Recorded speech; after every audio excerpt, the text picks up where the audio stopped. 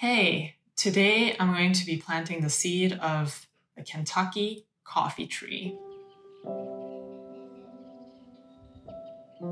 So when I was growing up as a kid in Norway, we would learn all about the different trees, plants, and animals that exist natively to Norway. And similarly, when I was studying urban design in the Netherlands, we had a course called Urban Landscape, where we learned all about the different plants and trees that they would grow in Dutch cities. However, when I moved to Canada, I didn't really have that same formal opportunity to learn about the native species that grow here. And so I've gone all this time, lived here for over a decade without really knowing what the different trees and plants it is that I see outside when I'm walking the streets or I'm in the forest. Some of them are comparable to European species, but then again, there are others that are not. So when I discovered that there was a workshop being held about the trees in my neighborhood, I got really excited and signed up.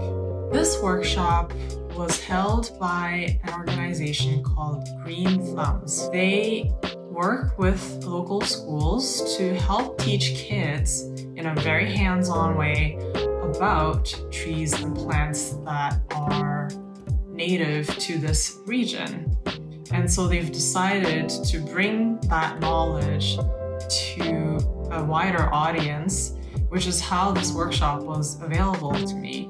We got a walkthrough in the local park outside in my neighborhood, where we were introduced to different species of trees that were planted in that park. And so we got to learn their names, where they're planted, what makes them special, and how we can identify them in the wild. And the really cool thing about this workshop was that there was a part 2 where they gave all participants these seed kits so that we could plant a Kentucky coffee tree together and learn about how, in fact, to plant the Kentucky coffee tree seed, because it's a very special seed that requires very special conditions to start growing in the soil. Another really neat thing that they did during the workshop was that they tried to use the native Anishinaabe names as much as possible. Whenever they knew the name of the tree in Anishinaabe, they would use it. Biizhou-aatig. Biizhou-aatig. I hope I'm saying it correctly. Aatig meaning tree in Anishinaabe, and biizhou means cat's claw, which is in reference to the seed pod that grows on the tree. That is a large, dark pod and is kind of shaped like a cat's claw. So that's where the name comes from, which is kind of neat. Okay, so here we have the seed kit that I received from Greenthumbs. It has a couple of things in it: sandpaper, popsicle stick, some soil in a bag, and the seed itself. Alright, so what we learned during the workshop was that we have to prepare the seed so that it can start growing. It won't just start growing if you put this into the soil, because the seed coat is so hard. It is pretty much impervious.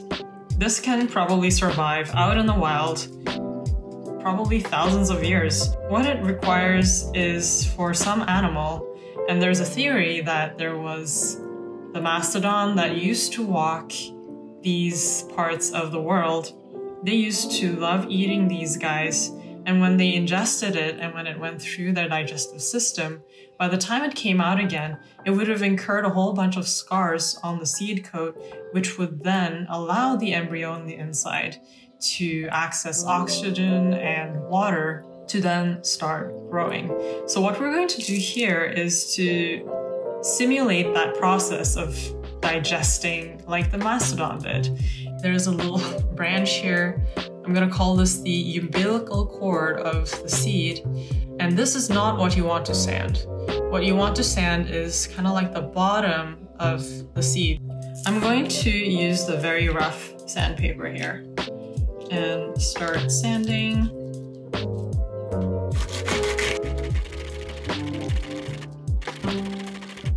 Okay, so there's still no sign of the embryo. It should be a much lighter color that peeks through the seed coat. We are still sanding just the seed coat. Okay, next visual inspection. You can actually see a little bit of a brighter tint of something emerging from behind the seed coat.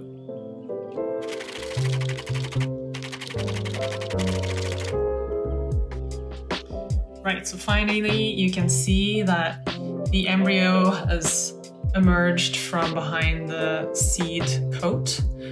In this state, it'll finally be able to access water and oxygen, stuff that it needs in order to start growing.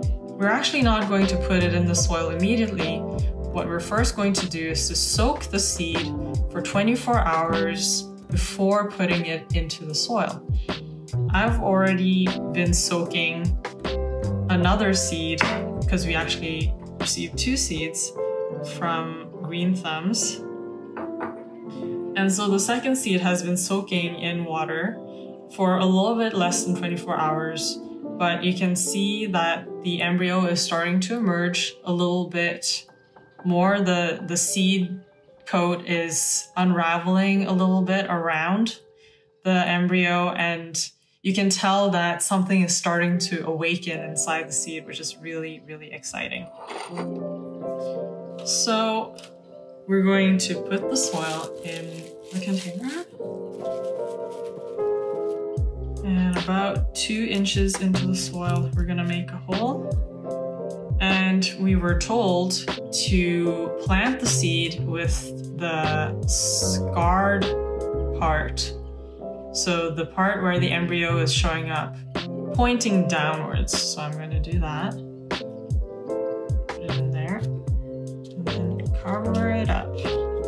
And the last thing we're going to do is to water it. Actually, I'm mistaken. It's not the last thing we're going to do, but it's certainly a very important part of what we're going to do.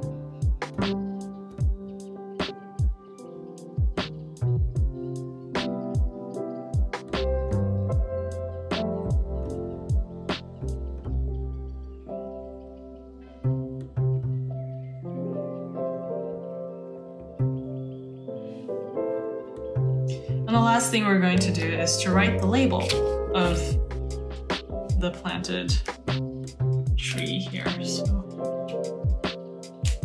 So we learned that the Anishinaabe name for it is biizhou aatig. I'm going to write that here.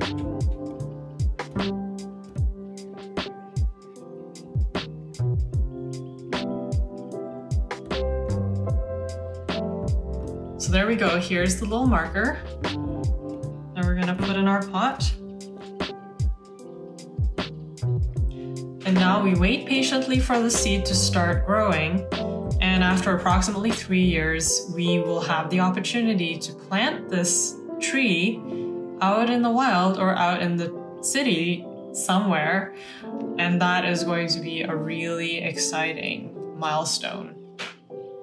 And finally, thank you so much, Ohema and Sunday from Greenthumbs for offering this workshop to us. That workshop was part of a larger project that's happening in Regent Park called Our Neighborhood Project. You can look it up if you Google Everyone Everyday Toronto, and you can find more of these workshops that cover other different things. And also a big special thanks to Denise from the Center of Social Innovation, who is the program manager for all these different workshops that are being held in the Regent Park neighborhood.